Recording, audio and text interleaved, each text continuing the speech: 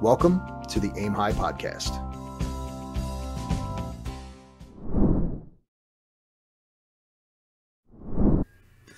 Good day, high flyers. Do you want to get into real estate but don't know where to start? Do you wonder how others are living rent-free? Our guest today is Joe Cohen. Joe's first deal fell through, but it was a great learning lesson for him. And by the end of this episode, you'll see how any mistake can turn a negative experience into a positive mindset. Find out how he started in real estate and how working with others helped him to grow in the space. Find out all of that and more today, where we provide real estate investors with the tools to achieve generational wealth. Welcome to the Aim High podcast. I'm your host, Bud Evans. Good day, high flyers. Welcome to the Aim High podcast. This is your host, Bud Evans. Today I am here with a friend of mine, Joe Cohen. Joe, how you doing today? I'm doing great, Coach Bud. I like to call you Coach Bud because you are my coach. Awesome, man. Thank you very much for that. Joe, I know you're pretty good, buddy, but do me a favor, give me a quick introduction. Just an inspirational leader here in Southern California. My goal is to inspire others to perform at their highest level. And I'm an insurance professional, real estate professional, and now a serial entrepreneur. Joe, let's talk about how you got here. Yeah, it's a long journey, but I started in the real estate industry in 2001. I answered an ad in the newspaper. They said, "We will license you." And I was sitting there working like 4 jobs at the time. I literally was working a radio broadcasting job at ESPN Radio. I was an electrician. I was a caterer. I was doing anything I could to make ends meet. And I was like, you know what? Real estate seems like something I'd probably be able to do a couple deals and make my annual salary and just surf the rest of the year. So I went in and got into a little training program with this lending and real estate company. And yeah, I have the gift of gab. So they actually, day one, when I went in for the interview, they gave me a list of phone numbers and addresses. And they said, okay, here's how we're going to determine if you get into the program. If you book one appointment for one of these real estate agents, you're in.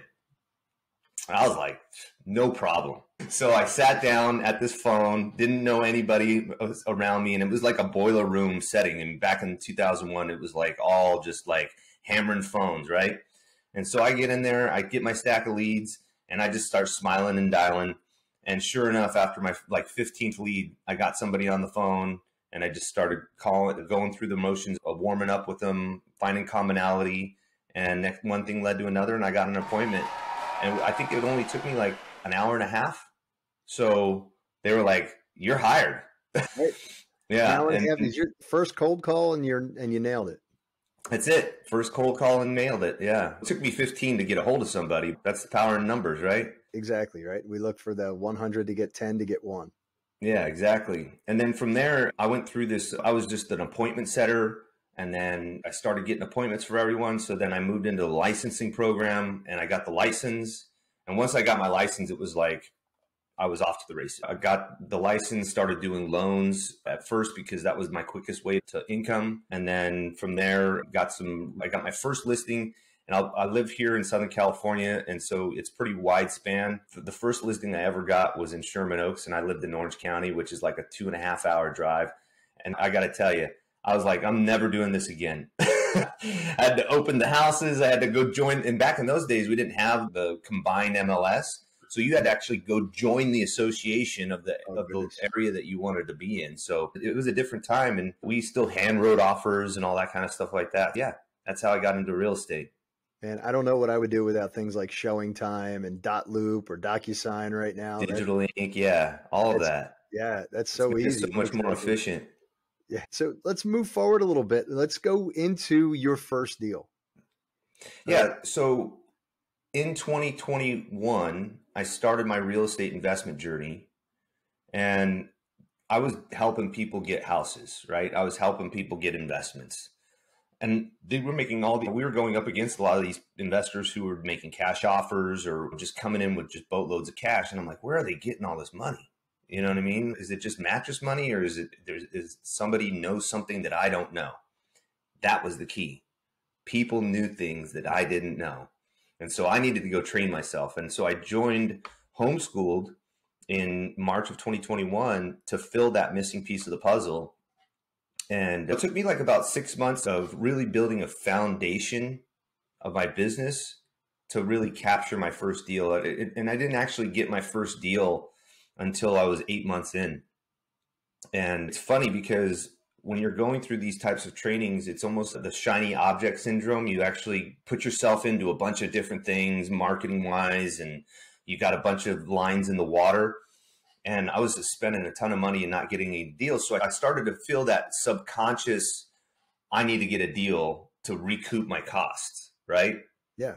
And so there was a little bit of a moment where I was feeling desperate. And so rather than keep spending money, I started using my real estate license, and I started looking for properties on the MLS. And all the while, my pay-per-click ads and all of that stuff was working in the background. But then I caught onto one, and it was a big deal. It was a very large amount of money for a new investor. But here in Southern California, our mindset is a little bit skewed with large sums of money, because a $1,600,000 home here in Southern California might be like a $800,000 home in Jersey. It's half. Yeah, even less, right? Yeah. And I was using the coaching, and the coaching basically said, yeah, your numbers are different than what our numbers would be on the East Coast. So it makes sense. So let's go ahead and keep pushing forward. So I took my coaching and I called the listing on the MLS, and I talked to the listing agent, and I built rapport with him. I said, hey, look, I'm an investor. I want you to write the offer for me. I want you to represent me. You get both sides of the commission. He's like, done. Okay, no problem. So we wrote the offer at $1,650,000. And he calls me back the next day. He's like, you got it. And I'm like, great. Now where do I get the money for it? Right. Yeah. And that's where the journey really began. Yeah. So yeah, I got my first deal at $1,650,000. And I put the deposit down, which was like $50,000, which was a big chunk of money. Yeah. I had gone out and I had capitalized my business. So that was important. And that was the number one rule that I learned, that I wasn't going to get a deal until I actually could show proof that I can actually close the deal. And so I went out and I capitalized my business. I got a business line of credit. I got a bunch of other lines of credit for credit cards and some of the other things to build my business credit. And then I'm blessed with having equity in my home. So I had a home equity line of credit for $150,000. So I used those funds to get the deal secured. And then I contacted a hard money lender. And then he was going to fund me with, he told me at the time he was going to give me 90% because I have some rental doors here in Southern California, have 18 years of real estate experience. And he said, I could get you approved for 10% down. I said, okay, great. So lesson learned here, this is where the big lesson came in. I didn't get that in writing. I didn't get a commitment letter from that hard money lender. And I went full bore into this deal with thinking that I only needed to bring $260,000 to the table, right? And I had it. I had built up the capital to be able to close the deal, right? I got to the signing table and the loan is only for 80%. I'm at the closing table, bud, and I'm looking at loan documents that says I have to bring in an additional 10% down on $1.6 million. And I was like, I'm not signing this. I was like, I can't sign this. This is not what we agreed to. How do I get a new loan? What we got to do. So I went around and I just we actually got an extension of escrow, and one thing led to another, and the lender couldn't perform. He just said, I can't get you the extra 10%. And I was like, well, I can't come up with the extra 10%. And so we had to exit escrow. And thankfully, I knew I could negotiate for my deposit back. I'm like, look, come on, at the end of the day, you don't want to keep $50,000 of my money, right? You're not getting any harm or foul here. I just got to exit, right? They said that because you told us that you were going to close, we'll keep half. So rather than go into arbitration and keep dragging it out, I just said, all right, let's go ahead and go, because I needed to keep moving forward. And that's another key thing. I can't dwell on the losses because I just have to keep pushing forward. Otherwise, I'm not going to accomplish my goals. I could sit there and dwell on it. I can go crawl up into a ball in the corner and cry about it. And the only thing that's going to do is that's going to affect my mindset for future activity. Yeah. And that's a key word there, man. Cause like you can let that crush you, or you can just keep grinding. Right. Yep. Yeah, absolutely. And that's the key, is that whatever hurdle you have to jump, it's there for a reason. Have you ever noticed that, bud? Like when you're going through the toughest times, on the other end of that tough time is greatness. Yep. Yeah. Going through it right now, buddy. Just coming out the other side right now. We had a couple of bad flips, and now here we are. One just went on the market Monday, and the other one didn't even get the chance to go on the market. We got an offer today on a project that wasn't going to the market till Monday. So that's amazing. Yeah. And we were like, this is going to sit for a little while. And here we are. Boom, done. So that's great. Yeah. I felt at that time, this was just a light bulb that was going off above my head. Because what are the things that I learned in just that short period of time? I got the deal under contract in October. We were supposed to close in November. I extended escrow all the way till the end of, I think at the beginning of December. Great negotiating skills. You can't have any better negotiating skills, right? We extended escrow like 4 times. And each time they're like, you had millions of dollars in your proof of funds. Why can't you just close this? And I used my training and I said, hey, at the time that I made the offer, I had those funds in there, but we're an active real estate investing company and we're getting in deals all the time. And so those funds have been allocated. So I can't just go take funds from another project and put them on this project now. And so that's what kind of kept the things going along, and them staying into escrow and me trying to find a different route to take. And then the other thing I learned is that you can find deals on the multiple listing service that are in distressed situations. Yep. And you don't have to pay any extra money for it. Licensed agent, somebody will pay you to buy it. That's right. As a licensed agent, someone will pay you to bring a qualified buyer to their distressed situation. So where are you going to find the most motivated sellers? On the multiple listing service. Yep. They have already made a decision in their mind that they're going to sell that property. They're going to offer between 4 and 6% commission on that. And they just want to get rid of that asset. Yep. So now it's just upon me to find it, attract it towards me, and then make the offer that fits the property and negotiate the terms. And so the beauty to that, bud, was I figured out a system in that 3-month time frame, and now I can teach and repeat that system over and over again.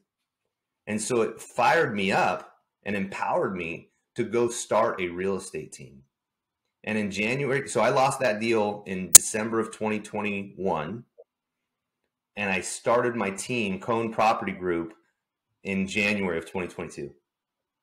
There you go, man. See, full-blown business, whole 9 yards, right? And then I ended up getting my first team member in the first month of January. So it was all of where I was meant to be at that given time. It was all a part of the plan. See, because I set goals at the beginning of April 2021 when I started my investment business. All of that beginning with the end in mind led me up to getting to that point in December where now I found my niche. Yeah. And so let's then go into that, right? Because here's the thing. Now, you got handed a bunch of lemons. I'm going to use the cliche, right? You got handed a bunch of lemons, and out the other side, you made a bunch of lemonade with it. And your group, I've been watching you explode over the last year. And now let's go beyond that, because now you found your niche. Can you do me a favor and explain to me what your niche actually is? Yeah, we are a team of 6 licensed real estate minded real estate professionals. And so what we do is we identify distress situations on the multiple listing service. We get the properties under contract, and then we either assign the contract to another investor, which is considered to be wholesaling, right? And then, or we take the project on ourselves and we bring in an investor to earn passive income on our opportunities that we find on the MLS. Right. So now your first flip collapses. You take that and you run with it. You create this team. You guys are starting to crush it. Now explain to me, am I allowed to talk about the TV show? Yeah. Yeah. Okay. I So mean, Tucker talks about it all the time. Right? Yeah, he does. Right. I didn't know if I was allowed to bring that up, but it's American Idol. You're not allowed to say who the winner was, right? Yeah. So now your first flip fell through. Yeah. Now you start flipping again, and then you wind up on HGTV. That's right. Yeah. So first flip fell through. We signed our first contract in December of 20. In December, January. Excuse me. We get a burn down property under contract, and then we flipped the contract right away. We made the 2%, and then we're just off to the races. Right after that, we get another deal in LA from a wholesaler who saw us based off of our real estate posts and stuff like that, and hit one of my team members up and said, "Hey, I got this opportunity in LA." We analyzed the deal. Now, this one's one of those ones that you definitely are going to learn on, because the terms were there was a squatter inside.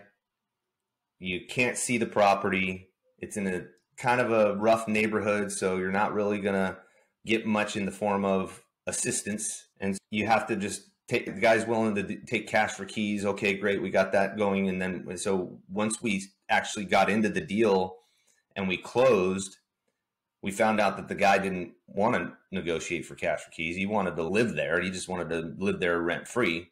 And so then we had to go through the eviction process. But all the while, our team is growing. Our team is developing, and we're getting more deals. And we got another deal under contract in Lake Arrowhead, and we got another deal under contract in Virginia because of another referral that came from our activity on social media. And then we got another deal under contract. And so we have a lot of deals coming to us now, all within a year's time frame. And we have this now property in LA that has the squatter situation. And boy, can I tell you, you go out to these networking groups and you're meeting all of these different people. And I found this company that does landlord advocacy. I'm like, great. I'm a landlord now by buying a property with a tenant inside, and I need to get him out. So how can you advocate for me? He says, we can get the squatter out in 90 days if we have to evict him. I'm like, that's faster than anything I've ever heard of, because we're in California here on an eviction moratorium because of COVID. Yeah. So I'm like, how much is it going to cost me? $8,000. I had a budget for $10,000 for cash for keys anyways. Right. So $8,000, $10,000, I'm saving $2,000. Let's go ahead and go with that. Yeah. Well, that didn't work out. It took us 5 months to get that squatter out. In the meantime, because I'm a part of the homeschool group, Tark mentioned that he was looking for people to film on Flipping 101 for properties in Los Angeles or in Orange County, which are both my markets. And so I applied because I knew I had this property. It was in LA. We also had another property in Orange County at the time. So we were like determining if we're going to use that property or that another property. Well, the property in Orange County fell out, right?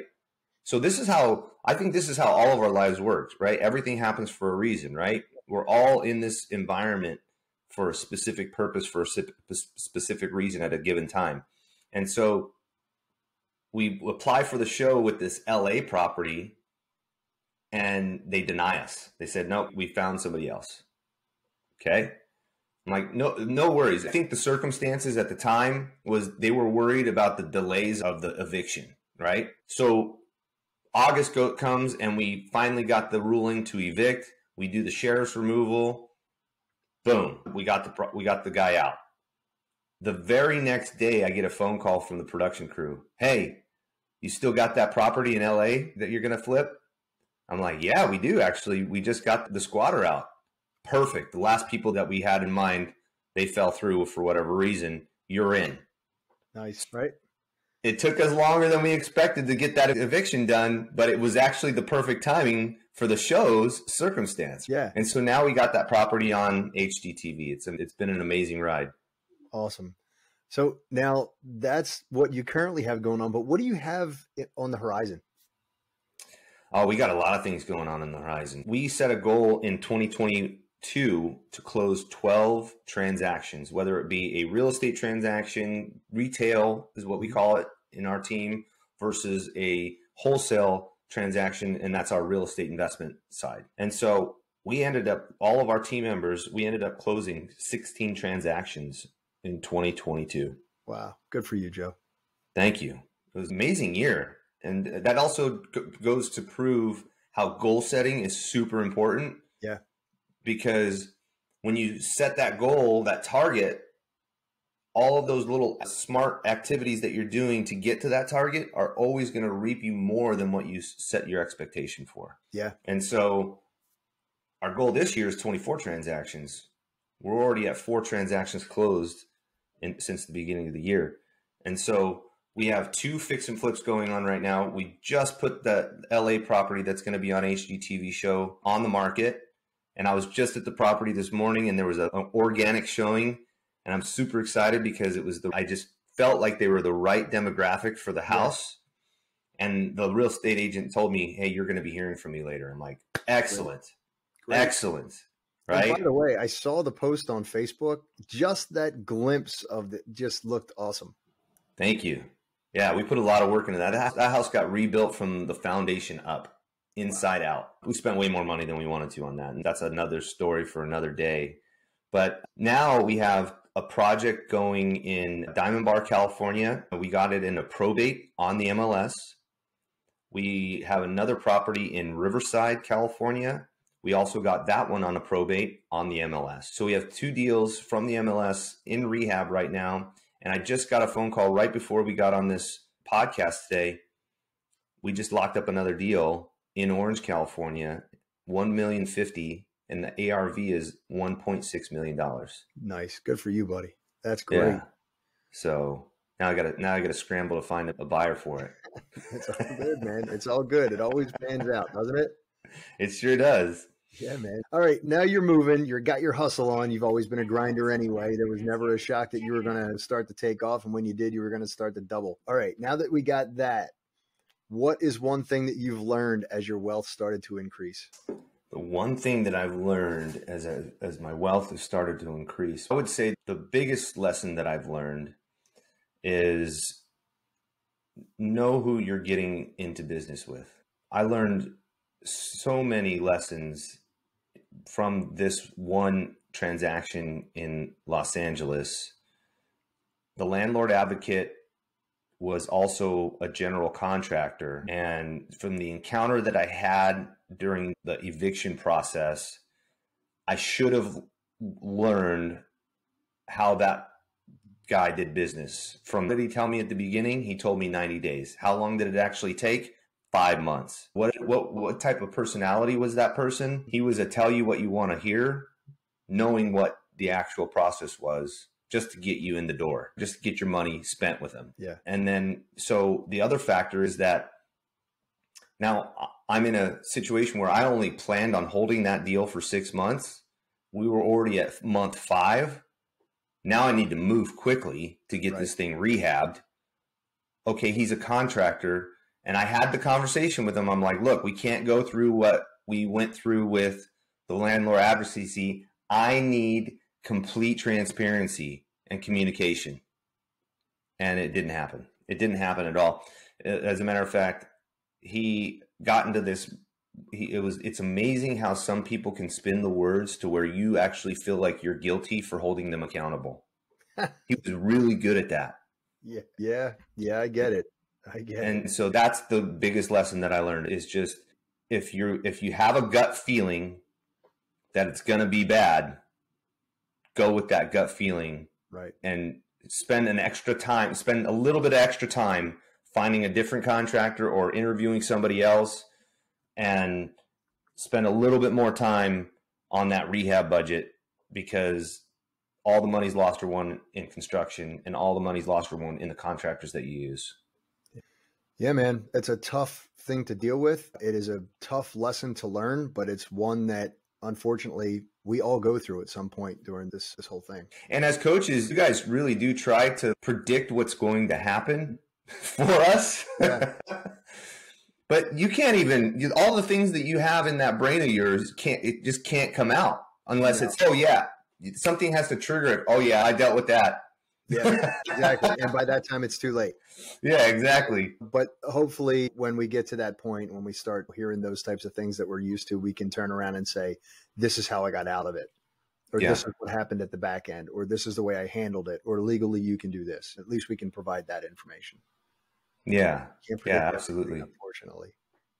Yeah, you definitely can't think of everything. I appreciate you. I appreciate all the things that the group is doing because you probably noticed this about me. I'm not the first guy to lean on you guys. I tend to take what I need, what I know I need, I apply it, and then I'm off to the races. But when I need, you guys are there. So it's like a security blanket that you have, like a cape that you can just fly through this and know that you have people that have your back. Yeah, absolutely. And that's a great segue. You said the magic word, fly. So we're going to go into the soaring four. Good day, high flyers. Are you ready to take your real estate investment sky high? Aim High REI is the perfect Facebook community for you. Get answers from experienced investors, connect with other motivated individuals, and benefit from valuable resources all in one place. If that sounds like something that interests you, join our amazing network today and we will help elevate your investing journey beyond what you think is possible. Simply search Aim High REI on Facebook. And the best part, it's completely free. Do you need help with your business? We can help you get out of a jam or even get you started in real estate. Check us out at budevans.com. Thanks. Now back to the show. The soaring four are the same four questions that we ask every guest that can help a new person or someone who's just beginning in the program to achieve new heights. Perfect. Are you ready? Yep. Okay, here we go. So what is one thing that you use to keep you motivated? Meditation. Yeah, I'm a big time meditator, prayer. I'm a spiritual person. I believe that we are all called to serve others and bless others with love. So every morning without fail, I'm up before the sun comes up and I'm doing yoga and I'm moving into a mindset meditation and prayer and reading scripture and doing all of the things that help me stay strong throughout the day. Have the right mindset before you begin your day. Right? Mine's after the gym, 7 minutes of guided meditation followed by 3 minutes of pure silence. Going into mindset, what is one thing that you used to completely change your mindset? One thing that I've learned to completely change my mindset, the first thing, the one thing that stands out to me the most is we are all people of our past experiences, right? And those past experiences stay with us. The thing that helped me the most is letting go of the past because you can't change it. So whether, that deal that I lost 24 grand on, my wife was freaking out, right? She's her first deal. You freaking stumbled. I could have went down that path and been right there with her. And that would have probably kept me losing more money. I didn't. I let the past go and I said, hey, what did I learn from that experience? So that way it would empower me to keep moving forward. And whatever happened 5 minutes ago, right? 1 minute ago, it's already done. It's already gone. The only thing you can do is affect what's going to happen in the next 5 minutes, 10 minutes, day, month, year. So now what tools are you using to keep you on track? I have so many tools to keep me on track. I actually have a time blocking schedule on my calendar where every minute is accounted for in the day. And if I get a squirrel moment, maybe I went to go check something on my phone and then I ended up going into Facebook and going down that rabbit hole, or I get a phone call from one of my team members and now their agenda is pushed on me. It allows me to go right back to where I was and keep moving forward. Time blocking is a big thing. We preach it all the time in our team meetings. You got to have every minute accounted for in the day. So then that way, you know exactly where to be in that time frame. What is one thing you would change if you had to start all over again? Oh, that is a good one. Wow. If there was one thing that I could change, if I had to start all over again, it would have been to assume that I was going to have to bring 20% down to the table on that deal, because that was a good deal. Are you ready to hear how much it sold for? $2.7 million. Oh, okay. Wow. $1,100,000 over what I had it under contract for. That would have been a big win. My first deal. You can look at it that way, or you can look at it as though you learned a lot. I learned a ton. But from that, what I did do is every single deal, I'm like, we're not going to count on what the lender says. We're going to count on what we know we can bring to the table. That really it had an impact on us going forward for the rest of our journey. Joe, in closing, is there anything that you're currently working on?